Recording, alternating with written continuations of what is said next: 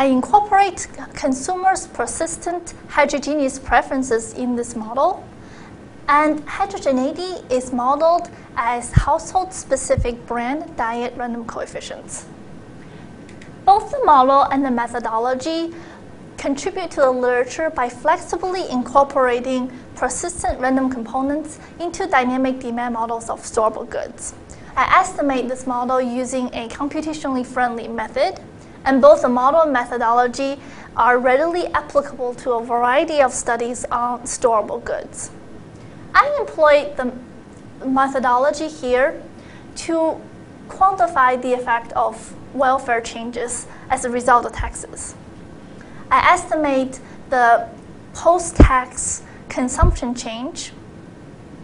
Furthermore, I estimate the compensating variation and the substitution patterns post-tax. I predict the welfare loss as a result of these taxes as well.